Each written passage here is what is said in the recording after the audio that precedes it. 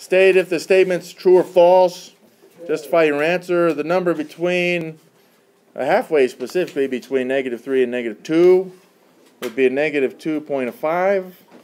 If you really like the mixed number, which we don't, you can make it -2.5 and change that to an improper fraction. 2 times 2 is 4, plus the 1 gives us a 5/2. So that's negative. This right account is a fraction without any decimals in the fraction, which means that it is rational. This is a true statement. Yeah, so we took that a little far on this one.